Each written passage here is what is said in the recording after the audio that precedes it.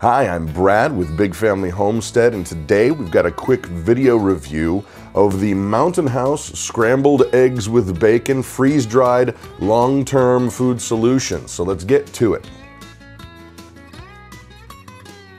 Okay, so we know the value in keeping some shelf-stable food on hand at all times, whether, there might be a natural disaster nearby or snow emergency, or whether you just want to keep some food in your storehouse for the what-ifs of life. So that's why I'm checking out these Mountain House products, and I've been going through Backpacker's Pantry and finding the different ones that are out there. So today we're going to do a little review. We're going to cook this stuff up, and we're going to go ahead and see what it's like, and I will make a recommendation based on what I honestly and truthfully think. So here we go. First of all, let's take a look at the ingredients.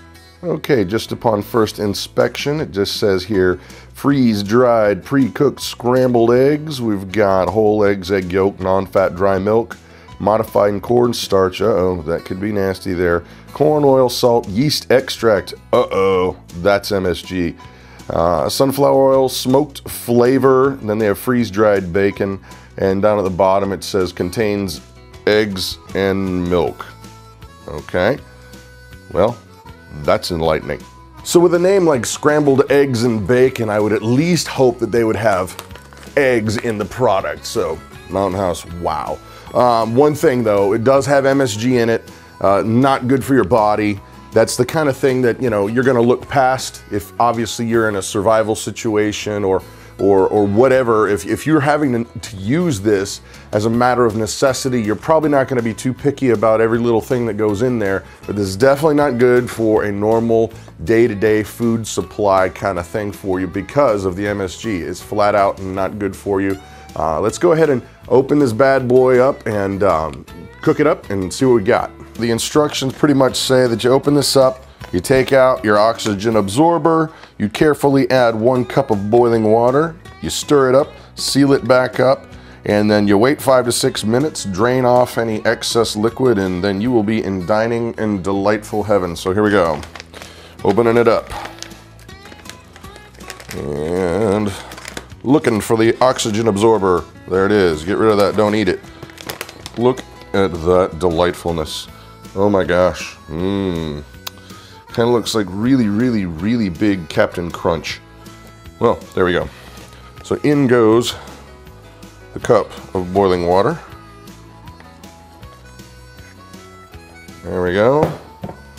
Now we're going to stir it up as it is asking for.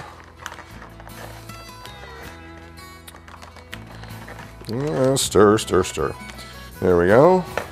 Now we're going to seal this guy up as per the request. And now we will wait 5 to 6 minutes.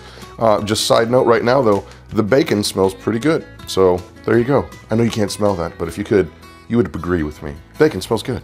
Okay, so we've waited our 6 minutes. The bag is still very hot. And woo, yeah. We're gonna need to drain that water like they say. Okay, so we ran into a slightly potential whatever, I don't know what you want to call it. I drained off the water from the bag, but there was a ton of water, and so I actually even went to the extent of using a strainer to get more of the water off. And as you can see here, there's still lots of liquid on there, but this is after I actually used a strainer, and in the instructions they say, hey, you can eat it right in the bag and all that, and after I'm looking at this, I'm kind of wondering no longer why they said eat it in the bag, because you really don't want to look at it, but hey, here we go. We're gonna eat some of this and see what it's like. All right, so here we go. Mountain House eggs with bacon.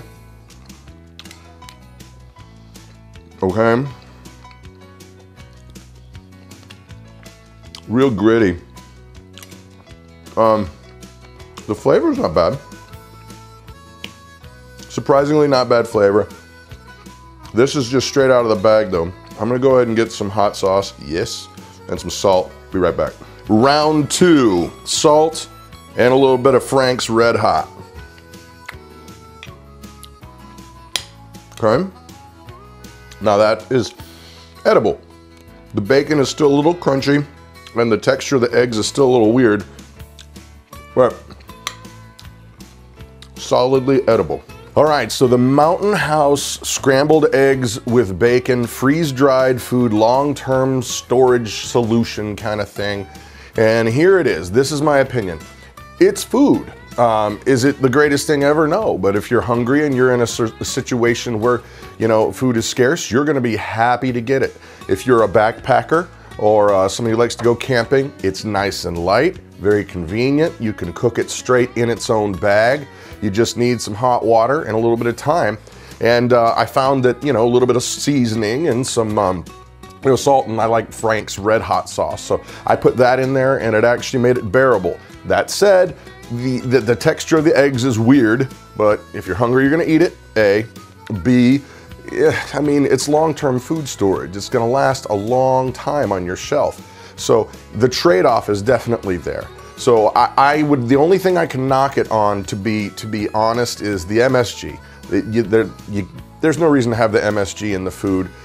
So it's definitely not something for a day-to-day thing, but for long-term food storage, camping, stuff that you can just set on your shelf and forget about it and come back and 2 years from now it's still great, then that's definitely a use I would think that this Mountain House scrambled eggs and bacon would be good for. Now, that said, I'm adjusting for everything. There is one other slight negative. This thing was $6, and that's at the Big Wally World store, right? That seems a lot to me for what you get. It was not a massive amount of serving, and I guess you're paying for the convenience, and you're paying for the freeze drying process. Even still though, I mean, eggs and little fake bacon pieces or whatever that was, it seems like a lot of money. Now, considering the MSG, considering the cost, and then the weird texture, I've got to go with a 7 out of 10 in terms of food storage. Now, just keep that in mind. This is a food storage rating because, I mean, are you gonna sit down and eat that over fresh eggs and bacon? No.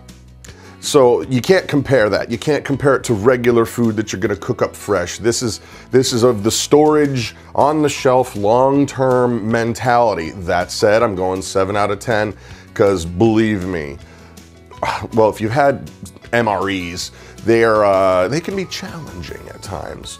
So this is not that bad. Anyway, 7 out of 10. So hope you liked the video. If you did, please don't forget to click like and subscribe and share it with your friends because it truly does help my family out. I'm Brad with Big Family Homestead, and you have an amazing day.